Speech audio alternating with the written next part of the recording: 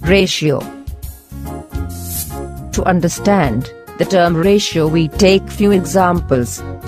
Here, we will compare two quantities in term of how many times. And this comparison is denoted by symbol this. Example 1.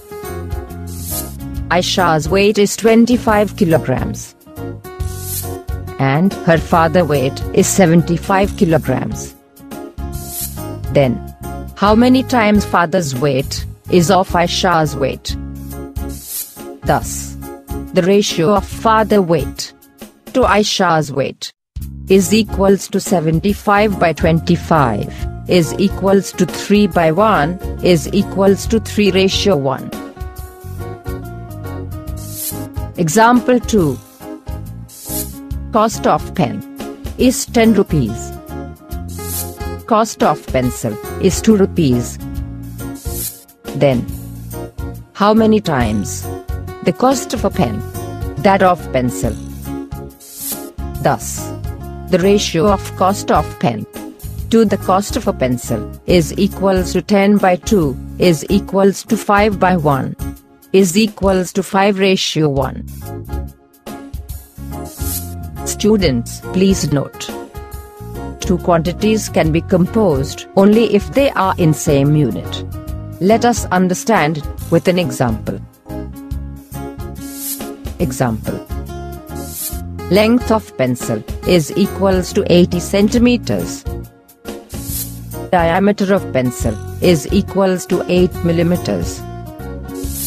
Then, find out the ratio of the diameter of the pencil to that of its length. Example.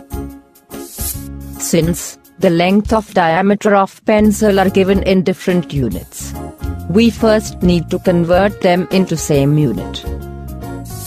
Thus, length of pencil is equals to 80 centimeters is equals to 18 into 10 millimeters is equals to 180 millimeters.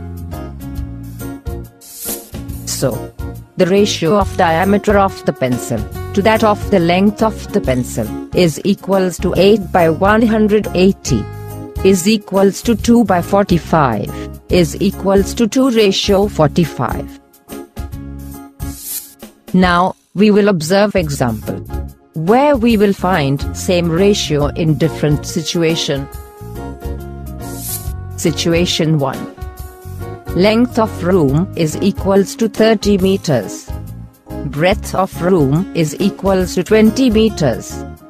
So, the ratio of length of room to breadth of room is equals to 30 by 20 is equals to 3 by 2 is equals to 3:2.